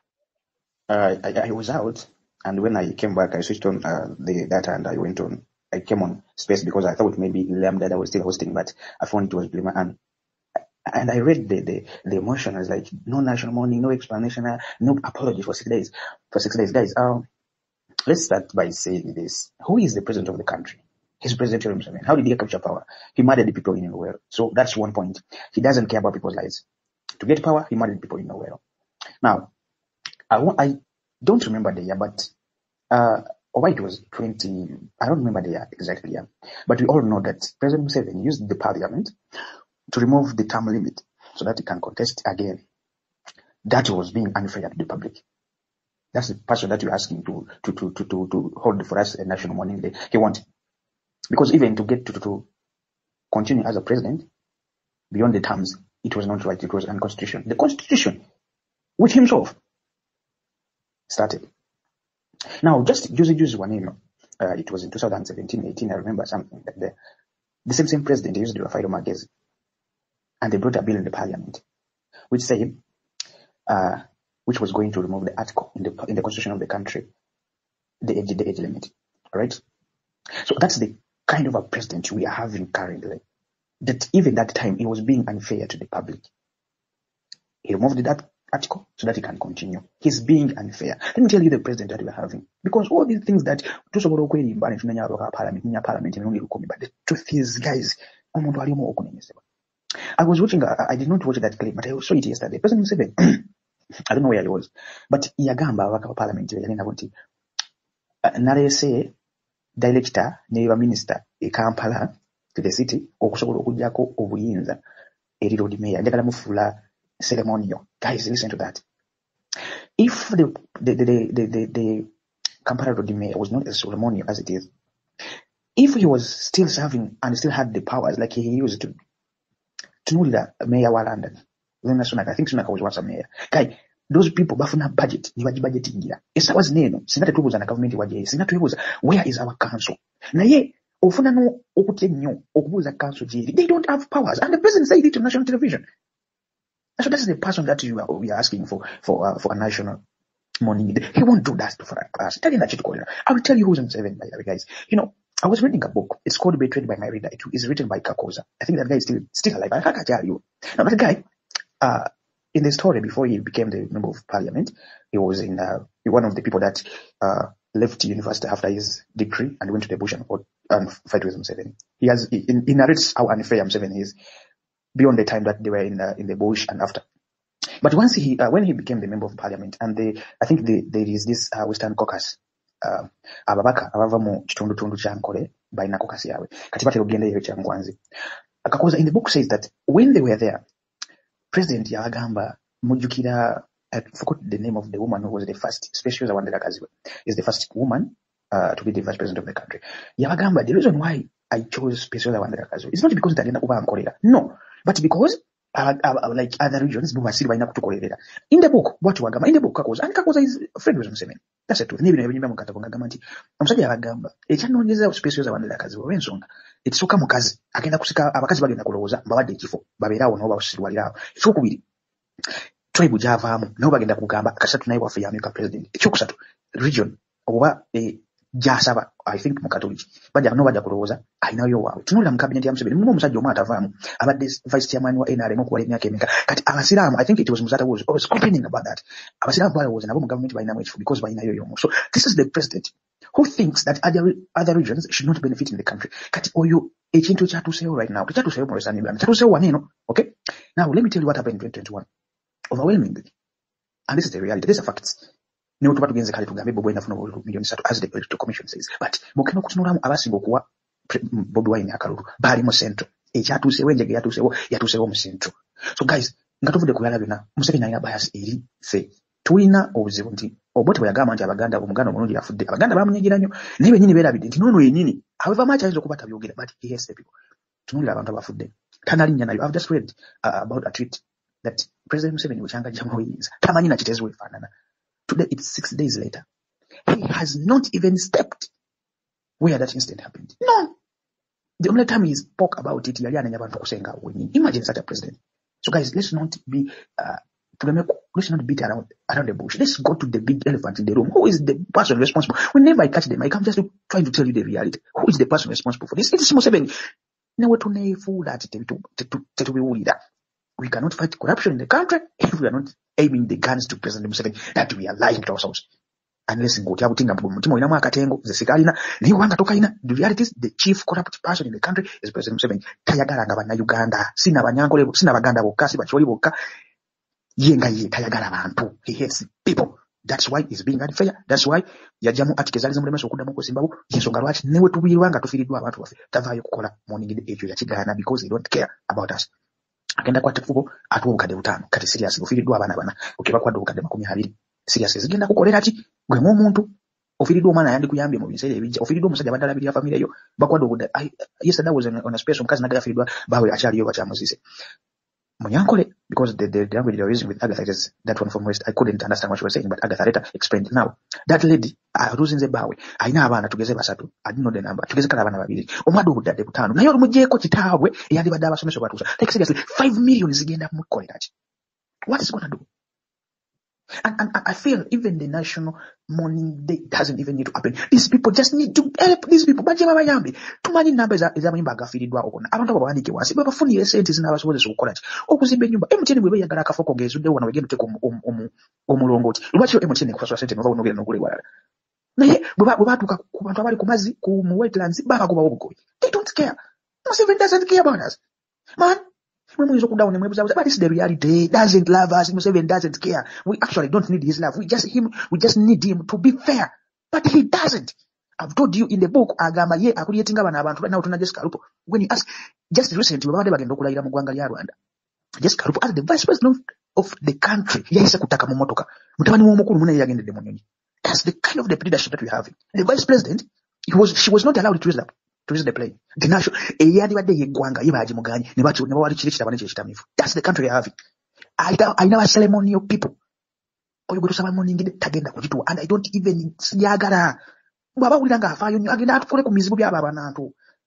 Okay, tunaamulwana enkya. Bwana abasosi n'alwana ku bantu abo. Naye Bannayuganda njagala kino kitu kimanyi. I want you guys to know one thing.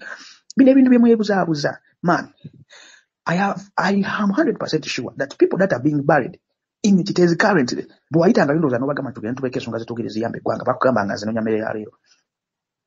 Right now tasobola ginoonya. So gwe gayi wange ampuliriza essaawa zino eno. Oyinza nawe okulowooza tebyekukwatako. Naye nze njagala kubuulira amazima. Olunaku lugenda kukya lumu. Mu butuufu nga gwali mu kattu right now omuntu kayitamu. Oba tunuulira Kiteezi nga baluma. Babagobeera biki.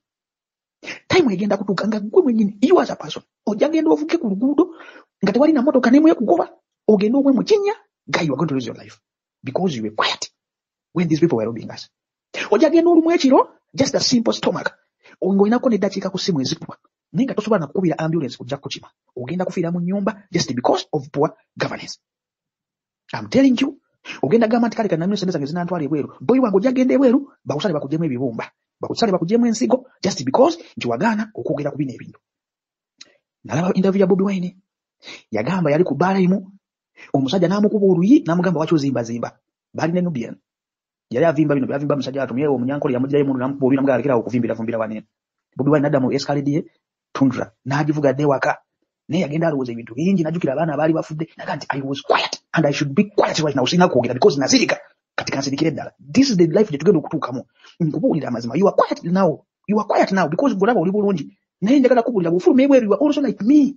Nze ntambuza bigere nenya pikipiki it's okay bw'ovuga motoka naye tukozesa oluguudo lwerumu. Oyobeera nga we are all going to suffer the same dust. That's the reality. So tunuulira abantu b'ekiteezo omanye nti nabo babaddeko nga ggwe. Nga bagamba nze kasitande bulungi naye obuzigo bwange busatu bujja kumbezaawo. Yes, that's kye baali balowooza. Essaawa zino eno tebukyaliwo. Ne gavumenti egenda mu yadde n'ekikumi okuzaawo emizigo egyo gye yafiirwa. Tunuulira abantu abaali ku Lusanja. Balina emizigo. Nalaba omukadde ng'alina emizigo abadde ajja ssente. Egyo emizigo gyasaanawo. Kati yadda ku zero.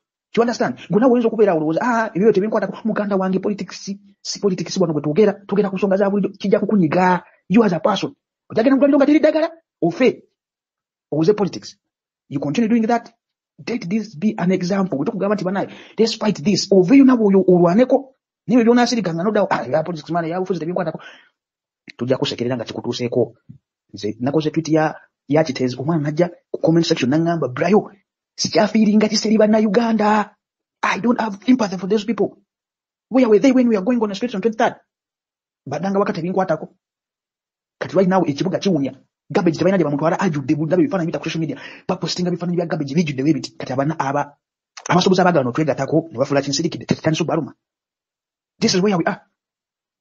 Guys, we better wake up. Mwe munadde ne mulowooza nti tebinkwatako. Olunaku lugenda kukya. Osomesa omwana wo. Omumalireko sente nyingi. Walayi agenda asaba omulimu bagumumme. I'm telling you. Gwefa ku famire yo. Ajja kumala akagenda asome bulungi. Tusomye. Amaleko omutuufu nga talina mulimu. Mwebale. Yeah, thank you very much, Brian, for your submission. A word to wise is enough. Now let's have Dr. Stella Nyanzi to give her submission. How are you doing today, Dr. Stella? I'm sad and also well. How are you, Ellen Prezo? I'm not doing bad. We're humbled to have you, and let's hear what you say. It sounds like Mugisha wants to speak before me. Yeah, Doctor, it's a 1 minute update, please. Okay.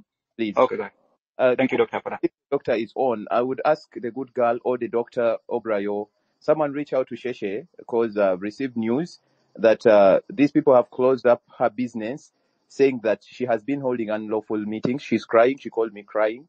And I believe one of you could be of help, please. It's an emergency right now to her side, and that's the situation she's in. Thank you. That's what I wanted to put out. Someone reach out to Sheshe. Because she's frustrated, she's confused, she's crying. Well, so thank you very much for the unfortunate update. I think the space is a very good space as where we catch up with what's happening as it happens. I think before we call to counsel and comfort, it's good to call a lawyer as well. We have pro bono legal aid, so people in Uganda, please call one of the lawyers. I don't know who has coordinated. Maybe call Agatha Agora, because if people are closing down a business, who is closing down the business? Who is threatening her?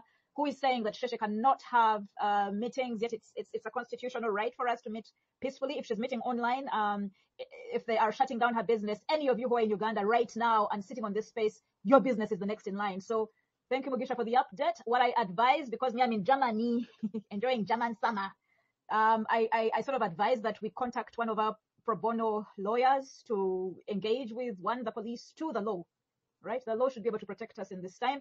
And then, of course, counselors can also call. Sarah Benice is here. Sarah, you're very good at the counseling front. Please get Sheshe's contact from Mugisha if you're available, because all of us are also torn by the everyday practicalities of living, right? So I called really to respond to the no national mourning, no explanation or apology. And I've been listening in, although I've also been attending stuff like in my everyday 9-to-5 life. And I think for me that, yes, it is good to call out the government and the people who failed, criticize them, challenge them, condemn them, curse them, even take rubbish to their houses. That is good. That is one approach. And I think for me as a person who likes direct action, one of the other things we could do is to have our own online national mourning. If no one is going to mourn our dead, we can mourn our dead ourselves. And the good thing about Twitter and other social media spaces is that we can have our own organizing to do whatever we feel the government is not doing. It is not the same thing. So we know that tomorrow, I think, in a few hours, it will be a whole week since was it on Saturday or Sunday? You can correct me. I think I got to know about the unfortunate happening on Sunday, but maybe it happened on Saturday. I don't know. We could have symbolic signs of mourning. I heard for the last 2 days different speakers talking about the absence of the flag of Uganda flying at half-mast anywhere publicly. If you went to Kampala, there's no flag flying half-mast. We have artists in this space who have been central to our organizing. The artists have worked for us, producing graphics that have been amazing and have sort of formed a consciousness among us. When you see a certain symbol, usually you're seeing a comrade. Of course, there are infiltrators who are using our symbols, but often the graphics we share proudly on our timelines every day come from our source. So the people who are coordinating the artists, I saw Madways is back in production. Maybe we can have a flag flying half-mast. Comrade Judith had on her timeline, maybe yesterday or the day before yesterday, had an amazing prayer with a candle lit against a dark background. And I think for me, what touched me is that the body of the candle was wrapped up in the flag of Uganda. And it was very, very sad, because many times when we're writing rest in peace, we use a candle to say, your candle has been snuffed out, but you lit very many other fires before you left. So maybe the artists can begin producing some mournful or mourning or art for grieving that we can share when I think the week is tomorrow, or I don't know, Sunday. When we get to a week, we could also have our own national day of mourning or national week of mourning, because while some have been excavated, many others stay under the rubbish, and many others will stay perpetually forever. We may never find them given the inefficiencies of KCCA and of the government in power. And so so I was suggesting, and as usual, we suggest things on these spaces, then they get taken up or they don't get taken up. We could have a national day of mourning. We could declare our own national day of mourning. We could have our own art of mourning, of course, with the hashtag stop corruption, hashtag Anita must resign, hashtag march to parliament, hashtags, but also taking the lead on mourning, because no one is going to mourn our dead for us. They don't think those values, those lives matter. Those Ugandan lives in that rubbish don't matter to the government. That's why they're worth 5 million for a family or 1 million for an injured person. We know in November 2020 that even after Dictator Museveni admitted that the guns that we found with our salaries shot at Ugandans who died, and they promised them compensation. And I know that some of those families have never received their compensation up to today, and that was November 2020. So I think for me that one of the ways to have our own, it's not justice, but it's our own online justice, is to take the mourning forward. And maybe, we've had Sunday services, we've had Muslim prayers, sometimes led by Mugisha yourself. We could have our own mourning, our own vigils. Some of the night spaces could be about mourning. And I don't know how long we want to do that for, because I think for me, part of the debate is, how do you have a vigil for a body you haven't found? Do we mourn perpetually? Do we mourn for one day and stop mourning?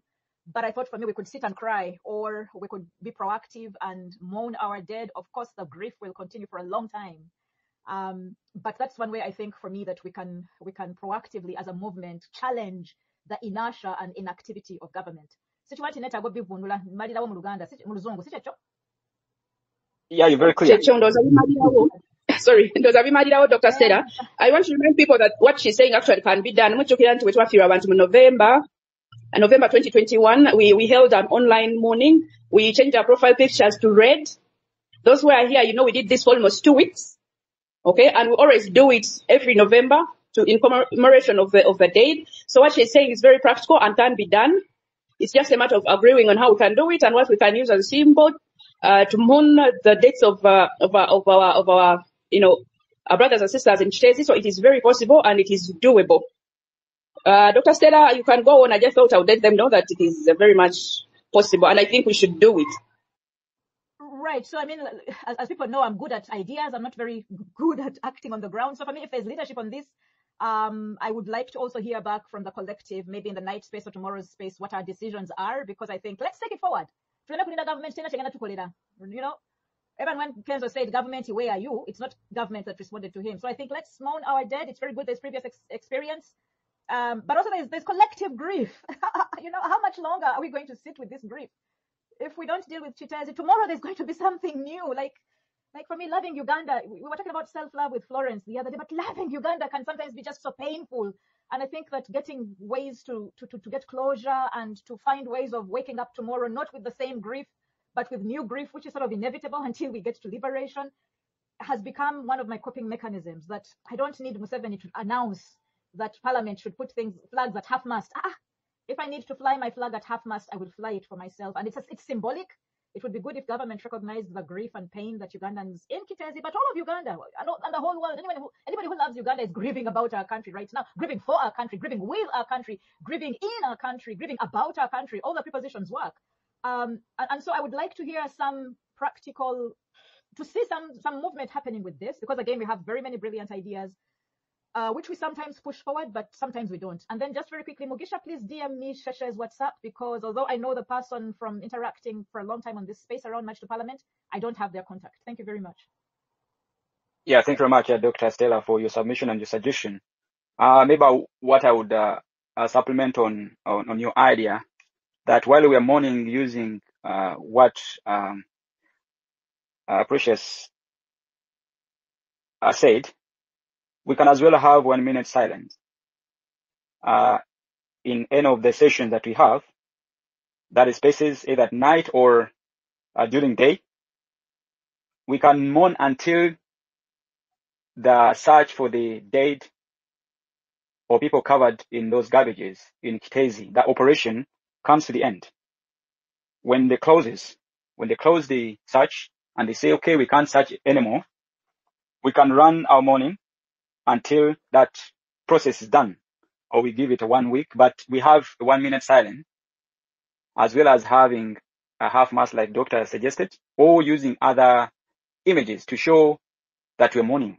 We all agree to that because every life matters, and one life lost is too many.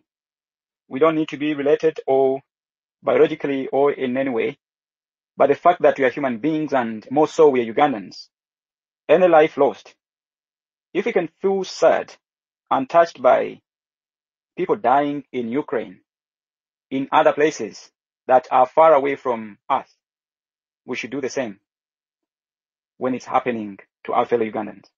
So it's a great suggestion. Precious the host, if you can accept Ibrahim Muchunguzi and other people are requesting for a mic so that we can hear from them. But while we are waiting for that to happen, let's hear from Diana. Diana Wabobi, what do you have to say? Before Diana, I don't know if it is my network or something. I actually don't have any requests. I don't know. I don't even see any Muchunguzi in the audience. But if you're there, probably you need to. I don't know. I don't know if you follow me or follow the co-host. I don't have any requests on my phone. Shows that I don't have any requests. But meanwhile, as Diana comes in, Dada, please share with me the hand of the person you're saying. Probably I need to follow them back, or they need to follow me so that I can see them. But as of now, I don't. You don't have any requests. And before I also give Diana the mic, I also want to say that the candle that Dr. Star was talking about is in the comment section. Onyango, just put it in the comment section. I think it would be good to be used as a profile picture, but that's if we agree later on. But of course, our graphics people who have been here would add a little bit of words or anything to make it specifically that we are doing it for the people of Kiteezi. And of course, we still have one more day. Probably we should start by the time it makes a week, and then maybe we can see way forward after that. Benald, I'm glad you're here. Yeah, Benald Masao, please do some magic I tagged you on that picture. Please do something with it so that we can have something. I think nga Dr. Sawa gambye tetugenda kubeera wano tulinde government etuyambe kubera tejja tuyamba.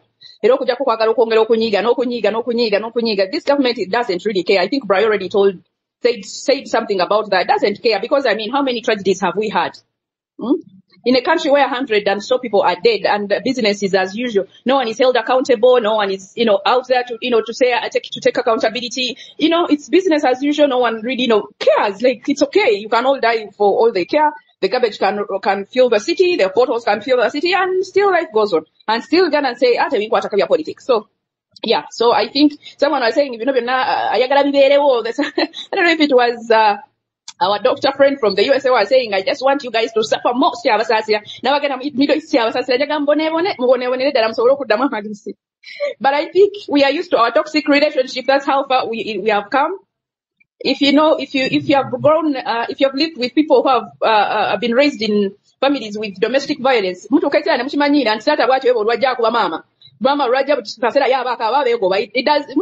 doesn't even move you. So those Ugandans are like that. We've been so much abused and re-abused that we've gotten used to the bad situation. Florence said I was kind of about in the midst of hips and hips of kasasiro. Chokanga nabagenda okujja kulinya pichi nabaja kujja bana Uganda babalinyo pichi nabo bagende. Kwegamba this toxic relationship tujiruddemu nnyo ne tujimanyira. So I also saw Florence Street asking what will take Ugandans to rise up. At this rate, I also don't have an answer, because when you look at all regions of this country, the North has war. Northern Uganda has lost so many people. Western Uganda and Kasese people died in thousands, in hundreds. Central because barely 2-3 years from the November massacre that happened, we have Kiteezi, and in between we have this displacement of so many people. In between there, we have abductions, we have killings, we have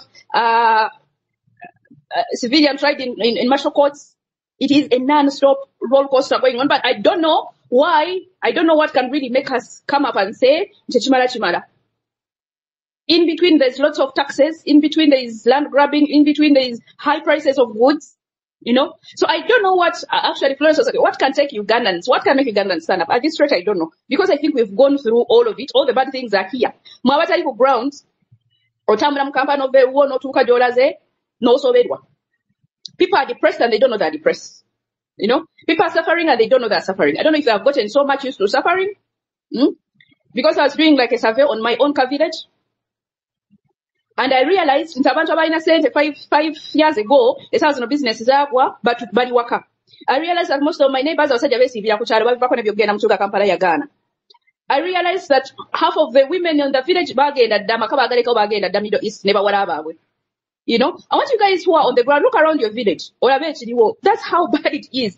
I don't know what can take us, what can make us stand up and say enough is enough.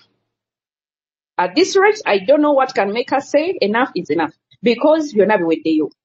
Abana bali mukwekuza bamama bagenda Middle East. Batata emirimu gyagaana basiiba waka. Basiiba bazanya luddo ku kyalo. You know? People who had businesses in Kampala bagivaako dda. So what can really make us? What can really make us as a country say enough is enough?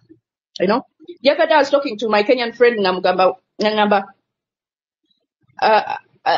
1 million Ugandan shillings cannot even start a business. And then he started laughing, saying, 1 whole million? You know, when you're talking to Kenyans, you may think you're talking to people from Europe or from Germany, like Dr. Stella, that they're just our neighbors, but they're literally like, are you serious? 1 million? 1 million can't do anything precious in your country. So yes, it doesn't do anything. So, omuntu abana omutwano wanga atalina waliwo sente china value nga ndoza boba sente zotandikira kwezi government akandi badde akatano kati nusu bitano kitegeeza sente zonna ezika wansi w'ebitano ziri very very useless. Ebyo nabyo bannayuganda bitutuddeko oba bitutuddemu naye era tetubiraba kati era nange baganda at this rate I don't know what can make us really come up and say enough is enough. I think I took more than enough time my co-host had given me. So we'll give to the next speaker. I will yield the mic back to you, my co-host, and then we can have the next speaker. Thank you so much.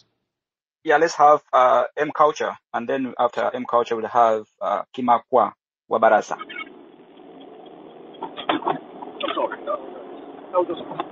M Culture, are you there? M Culture UG, are you there? Hello.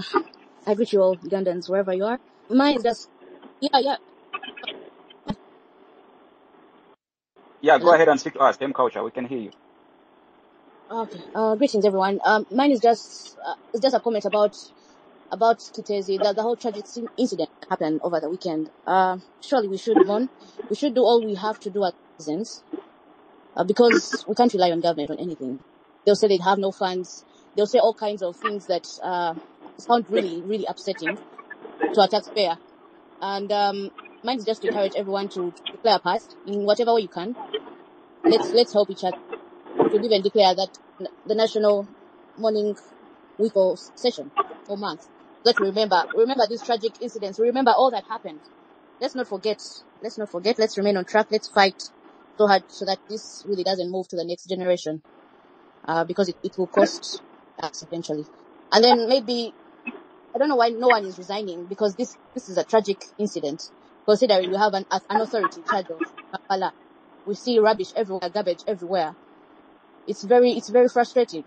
I don't know if you're seeing it from a perspective of you're a taxpayer. You're getting when you go to a hospital, you're having a high bill to pay. Those who have old parents that take care of the elderly, our parents are now getting old. His bill is sky high, like 500,000 or even 1 point something to take care of something, a situation he's having in his health, about his health. So this is very expensive. And then you have your car, fine. You could have your car in a comfortable life, but then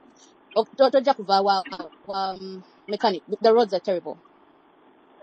So everything is just, we're living in denial. Everyone is not doing what they're supposed to do, but then they get paid. I don't know if the ED still gets 40 million. I don't know why she gets 40 million. If you can't execute for the city, I don't know why you're getting paid. I don't know why you're in that position. I don't know why many people are having meetings and no one is resigning. We had a tragic incident in the country. No one is resigning because of negligence. I think we should push for resignations, because If we ignore this, there's another one going to happen, and it could be worse. It could catch. These were 3 villages from yesterday affected. Could be worse. Could be a whole city. It could be, God forbid, anything.